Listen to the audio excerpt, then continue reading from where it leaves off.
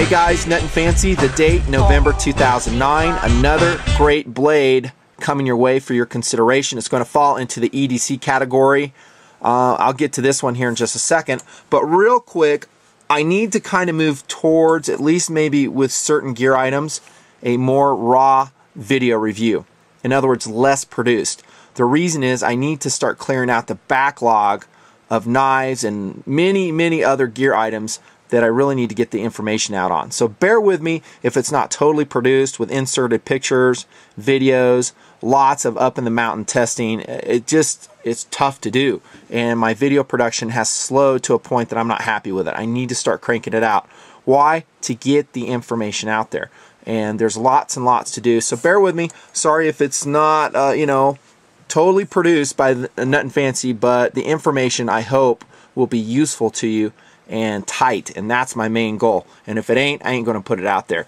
By the way, you're looking at the Benchmade 890 Torrent, previously reviewed in the Nut and Fancy project, of course.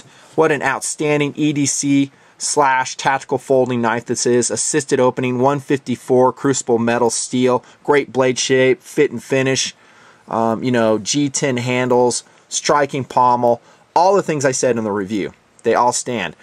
Clips mounted on the wrong side for me. But other than that, great knife. Kind of an expensive knife, though. Like I said in the review, let me get a drink. About $100. For a lot of dudes, that may be just a little bit much. We got lots of things competing for our dollars these days. So, great knife, maybe expensive for some.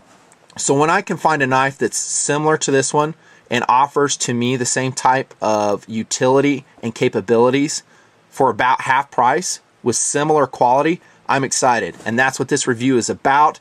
Enter, drum roll, or whatever. You know it's going to be just me making the sound effect this time. How about a whip for the introduction of the Buck Vantage series? Comes in 3 different models. You're looking at the Buck Vantage Select in 420HC steel. The next version is the Buck Vantage Pro. Make sure I don't get these wrong. That comes in S30V steel. And then finally, one that I do not have on the table, Buck Vantage Avid, I think it is. And that comes in 13C26 Sandvik steel. I do have 3 of them here with me. And here's a smaller version of the Buck Vantage Select. Lots of times those nomenclatures on the Buck knives confuse me. I said that when I did my Bantam knife reviews, so it's hard to keep them straight. So I apologize if I screw them up. But let me say right now, these knives are exciting to me. Why is that? Because they offer similar capabilities to more expensive options, kind of like the Benchmade 890.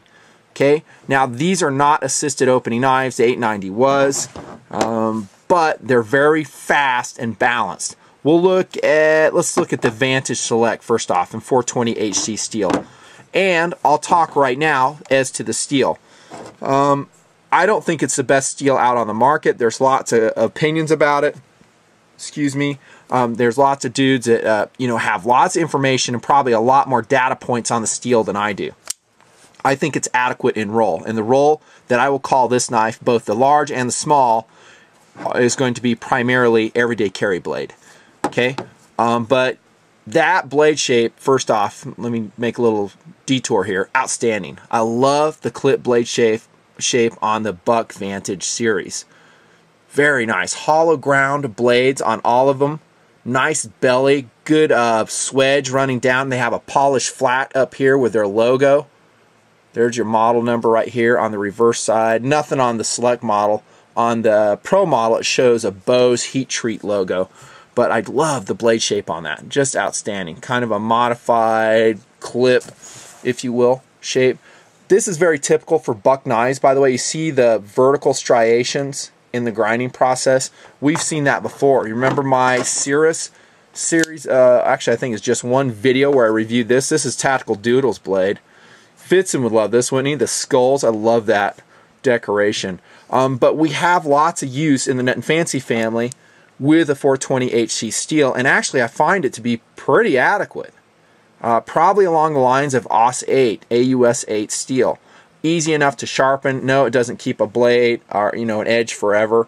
But I like it when they're easy to sharpen because then I can touch them up quickly. But we can see the same characteristic vertical striations in the buck blade. And they do create a little bit of drag in the horizontal, orientation. This way I'm talking. I don't find it to be a huge deal. If I were to have my choice, of course, I would want machining comparable to, where did that 890 go? There it is. To the 890. I mean, look at that. Fit and finish. But, pick your poison. How much money do you want to spend? Do you want a nice stone wash finish like that? If you do, you're going to pay some more money. Okay? So, this knife, by the way, the Vantage Select, around $20. Okay? Again, I'm kind of jumping ahead, but $20? Amazing. That is a lot of value for the money. I think Newgram was selling, where'd it go? For about $24. My friends at yourcornerstore.com, I think, are currently sold out. Watch for them. They're selling it for around $20. And that is an amazing deal. Look at what you get. Again, the blade shape, outstanding. Nope, we don't have jimping on the top. I'll get that out of the way immediately. Let me go to the Pro model and show you what it looks like unmodified. It's just smooth, and yeah, it sucks. I wish they would jimp it. That may add cost to what is otherwise a very affordable blade. Okay, and no jimping, of course, on the bottom. But to me, that's a minor quibble because of the roll of the knife. It's an EDC blade to me. By the way, you guys bought these two knives with you clicking on my ads. Okay, I use that money to get this type of gear. So thank you for your support, and I will continue to do so. That's my job. And that is actually my preferred way of getting an item. Going out and buying it. That way I don't have to waste a lot of time getting it from a dude, getting it back to the dude, or feeling like I'm stepping on toes if I rail on an item, if I've borrowed it from a manufacturer. I love independence in the project, and I'm willing to pay for it. I love it. Sometimes I keep the item, sometimes I turn it. I'll tell you this, I'm going to keep these items because they're awesome, and thank you for that. The Vantage knives are just excellent. There's your deployment hole right there, but they are a flipper design. Again, unassisted. Great balance though. If you guys are familiar with the flipper design, lots of Kershaws have it, CRKTs have it. It works, and I don't mind it at all. I find it to be very quick. I don't need an assisted opening knife, dudes. I like it, but I don't need it. I'll show you one of my favorites here in a second. But comes out fast, locks up solidly. I have about 4 examples here on the table. One I did borrow because I want to tell you why I did here in a little bit. But it locks up solidly, side to side, no up and down play. Very nice. I mean, I really don't have any issues. The pivot didn't have to be adjusted as it came from the factory. The edge on the Select model came extremely sharp. The one on this one, the Pro model, which is in the higher quality S30V steel, we've talked about that a lot in the project. Great edge capability, a little bit harder to sharpen, adequate rust resistance, but I was not impressed with the edge out of the box on this. This one I touched up, I think, with a ceramic rod. I have 2 of these Pros on the table. Again, I'll show you why here in a sec. Anyways, that did not impress me. I think some other guys said all theirs, the S30V models, came extremely sharp. I didn't see it, sorry. It sucked and it needed some work.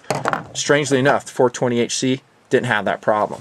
And while we're talking about the steel here, like I said, we've had great experience with it. From all indications and in looking at the Buck website, this is supposed to have a very good Buck heat treatment, a la Paul Bose. Okay, at least that's what the logo shows. But, look in the comments. There's guys going to be a lot more expert at Buck knives than I am. And if it did have that, I think they'd be bragging about it, just like they do on the S30V version. The Pro is on the bottom, the Select is on the top. And notice that they put the Tang stamp there, showing that it has a Bose heat treat on it. And Buck, when they do that heat treat, really gets the most out of whatever metal it's touching. By the way, notice the differences in finishes between the S30V on the bottom, 420HC on the top. You can see the striations are pretty much minimized on the S30V steel. Finer finish, more satin in nature, and there's no drag at all. It's more polished, higher quality steel. This one, incidentally, the Buck Vantage Pro runs about $40. And I'm going to throw out some names there. I saw that at Cutlery Shop. .com. That's PPE. I'll annotate that site there. Tell them Nut and Fancy sent you. And get in line and get it. It's totally worth $40. For that type of steel, are you kidding me? S30V for $40. Also, the handle material is a huge upgrade on the Pro model. Sculpted G10 with a very cool inset Buck logo on there. Isn't that handsome? Doesn't provide a ton of traction though. Okay, you can't get everything, I guess, at least not for $40. But it's handsome. Incidentally, the Vantage Select has a Zytel handle. I like it. I think it's also handsome. It's affordable. It's tough. It's rugged. And Zytel works great. You know, is it, you know, possessing the second type of cool for a lot of dudes? Probably not. But it's half price in this. Both these knives are affordable. Extremely affordable. Incredible. And by the way, you can take those slabs off if you need to. Thank you for that. You know, if you need to service it. If you've dunked it in seawater, rock on. Get your mini Torx and go to work. You can adjust the pivot point too. And this is going to bring us to a bad part that I've noticed about the Buck Vantage. Incidentally, you guys may be wondering, there's my run of skateboard tape up on the spine of this Vantage Select Large case to give a little bit of traction topside. Real easy modification. You've seen me do that before. I showed you the S30V version, what it looks like unmodified, of course. Simple, simple. But getting back to a negative thing about the knives, I always keep it real with you guys. The centering in the handle on the blades seems to be an issue with the Buck Vantages. This is a Select Model 420HC steel. You can see it's not well centered. Okay? We ordered two, so here's the second one. This is the S30V version, the Pro model, and it's really bad. It's actually touching the liner, or they're pretty darn close. I jumped into the forums to see if this had been an issue with a bunch of dudes, and I did read there that guys have had problems with the quality controls on the Buck Vantages. Some guys are saying, well, I tweaked my pivot point. I was able to center up the blade, you know, and center it and handle. I wasn't able to do that. I actually went as far as changing all kinds of different, you know, tension levels on the pivot point so it's still rapidly deploying. Didn't work. I even reversed it, seeing if maybe that could send it, you know, the right direction. Nope. You can actually hear it hitting the liner. Listen. See that? That's unacceptable, guys. I'm sorry. This knife's going to go back to Buck. Give them an opportunity to fix it. I always recommend you do that. And every manufacturer can have issues. I don't care who it is. Gun and knife manufacturers, they can have quality issues. Don't flush them down the toilet right away. Give them a chance to rectify it. I would want that option if I was the manufacturer. They may be unaware that they were shipping knives out that way. I know what you guys are going to say. You're like, well, they shouldn't be unaware. They should be doing quality control. And you know what? I agree. They should. It shouldn't go out your warehouse like that. That's jackballed. That gets to why I have a second one. I went to the hassle of getting one from a buddy, because I want to compare and say, hey, you know, do you have that? Yeah, I got it. And so he had me mod his out with grip tape as well. And this is his Pro model. And look, it also is favoring that side of the handle. So a little bit jacked up. Now, if it's a little bit skewed, maybe about like that, I don't care. But when it's rubbing the liner like it appears to be on these Pro models, it's unacceptable.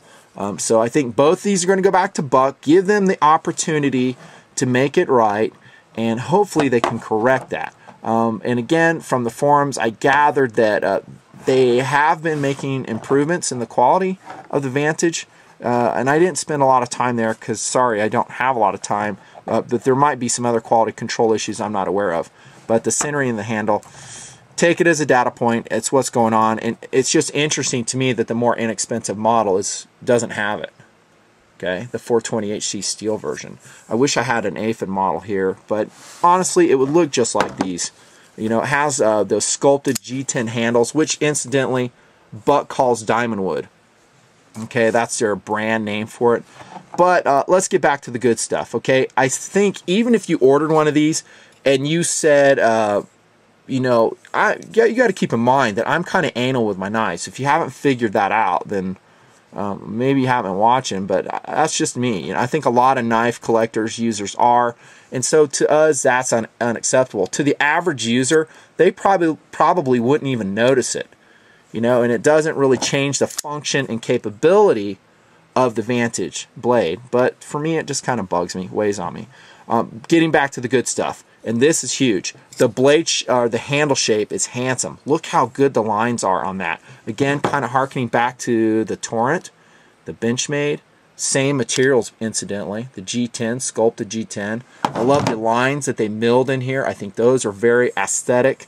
And then we flip it over on the other side, and there is another huge selling point for the Vantage series. You guys know, and if you don't, I'll tell you now, I love deep pocket clips for my EDC blades and for lots of my tactical folders as well. It makes the knife so it doesn't scratch things, pop out of your pocket, get lost, and do all those other things that we don't want them to be doing. This is a 10 out of 10 in pocket clip designs. You know, I don't know if they've been watching TMP, but when I talked about pocket clips at length in many of my gear reviews last year, specifically when I talked about this knife, my reference, one of my all-time great everyday carry blades, this is a SOG Flash 1, talked about their bayonet pocket clip and how I wish they had more of these in, you know, I don't know, in blades. It's finally good to see that happening, at least in the Vantage. And I think this is actually a superior pocket clip to even the SOG Flash series. It's thicker, it's stronger as you can see, it's secured on the top with 2 Torx screws, polished, good looking, not obtrusive, it's angled perfectly. This is a perfect pocket clip, okay, and it's worth looking past this in order to get that. It just carries extremely well. And you know what, I want to use, let me grab a little pair of pants here. These are going to be a pair of Tac-Lite Pro pants, and I'm going to use a technique that my friend Cutlery Lover uses. And I think I watched a video of his about 1.5 years ago, and he had a pair of pants that he threw on the table, and he kind of showed how the knife buried in the pocket. So Cutlery Lover, I give you full credit for this idea. Thank you, bro. And anyways, I want to do this so because it shows how the sucker buries. Look at that. And again, that's a dedicated knife pocket on this Tac-Lite Pro pants, previously reviewed in the Nut and Fancy project. Isn't that outstanding? Now, some guys will say, well, I like something protruding so I can, you know, pop the knife out. I say that's nonsense. All you have to do is reach down here and just push the blade out. Just, you know, run it up. Easy enough. For an EDC blade, in other words, a blade that I don't need to access super quickly, very easy to do. Very much like the SOG Flash 1, right?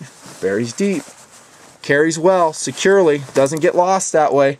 So 10 out of 10, A+ on the pocket clip on the Vantage series of blades. Just excellent, excellent. Here's a smaller one, by the way, and it does come in a smaller version. If I think about it, I'll annotate the model numbers here, but this is a Vantage Select 420 HC steel small version. This is an outstanding everyday carry blade. Let's look at the centering issues. I know you guys are wondering about that. Not horrible. You can see it's kind of favoring, you know, one side. I can live with that. You know, I can live. As long as it's, you know, if it's rubbing the liner, unacceptable. Would I change anything about the deployment hole? No. I wouldn't. Not on this style of flipping knife. This is a flipper, dudes. Okay, it's not really an assisted opening. It is a flipping knife. So primarily, we're going to be deploying it like ish. Okay, so I don't need to use the deployment hole. If I want to, I can. It sure does work. No, it's not the largest deployment hole out there. I like Spidey's much better. Does work, though. Does work. This knife, about $20. And here's the box from Newgram on that one. You can see, and yourcornerstore.com even sells it for less. That puts it in a category which is much less expensive than my other reference blades, SOG Flash 1. Much cheaper, and yet very effective in roll. And I think the steels between these two, that's AUS 8, this is 420 HC, for what you guys are going to be doing, there's not going to be a lot of difference. You won't know the difference. You know, rust resistance, wear, you're not going to know the difference. And they both perform, in my mind, very similarly. Great blade. Look at that blade shape, though. And let me just show you the Flash one by way of comparison real quick. Very similar in size. I didn't talk about the weights. Can't believe I've waited this long. 1.2 ounces. That's why I still love the SOG Flash one. Nothing's changed that. No, this doesn't replace it. I still love them both. But this is about 2 ounces, I think. Let me look at my notes. If I wrote that down. If I'm wrong, I'll annotate it. So 2.4 ounces. I'm sorry. And the number on that, 3212. This one right here. Great blade shape. Hollow ground. Just gorgeous. Lightweight. The Vantage Select, 4 ounces. I would really like it if they skeletonized the liner. They don't. Probably because it's going to add cost, right? You can see it down there. Solid stainless steel liners, very thin. Some guys may have issue with how thin that liner is. You know, and I think someone was calling it a frame lock. To me, I know that, you know, it has an external Zytel scale. To me, that's a liner lock. But it's an EDC blade. That's what I categorize this knife as. So to me, that's adequate. And you can see where it locks up on the rear of the tang. I don't see any problems there. And all the knives that I've examined in the series, they're all excellent. How about the ergonomics? I already mentioned the lack of jimping there. An easy fix I've shown you there. In hand, it feels pretty darn good. Good balance, you know, comfortable in hand, and kind of reminiscent of the grip on a 1911, don't you think? That Vantage grip there, I think it's good looking. I like the flat portion here, which allows the attachment of that outstanding pocket clip on the back side. Just excellent. If we can square away the quality issues on the Buck Vantage series, as I've shown you, specifically the Pro and maybe some other models, then I think it remains a very viable option to a lot of other blades. You know, I reviewed this one earlier, the Mini Barrage by Benchmade. What an outstanding knife that is. It's 3.8 ounces, but it's kind of expensive. You know, hovering around the $70, $80 mark. Almost twice as much as this knife here. Assisted opening, relatively the same weight. POU, of course. But man, it's good to have options, and this is going to be a viable option for you. If I were to choose right off the bat which one I would like best of the 3 models, and I'm talking the Buck Vantage Select, the Pro, or the Avid model, I would probably go with the Select, the $20 one you see right there in the middle of the screen, if I'm going to use it as an EDC blade and hard use it. I mean, thrash that thing. It's only 20 bucks, 24, wherever you're going to get it.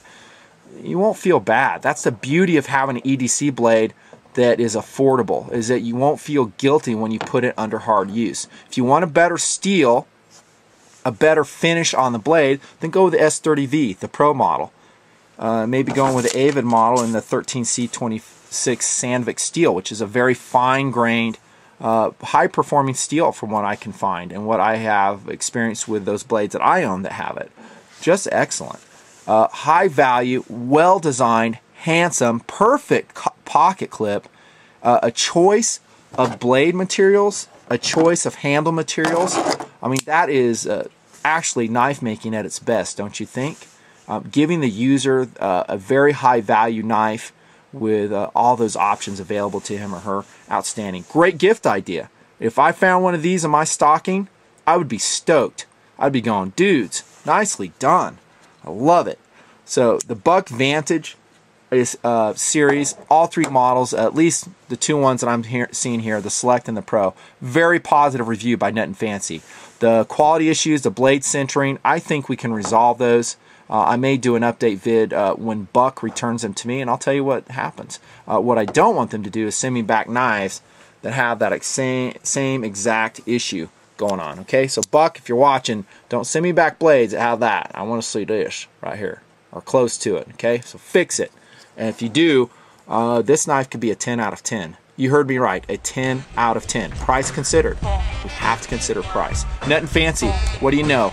A more raw, quick as I can make it, review on an outstanding blade option, the Buck Vantage. We'll see you. Happy holidays. Out.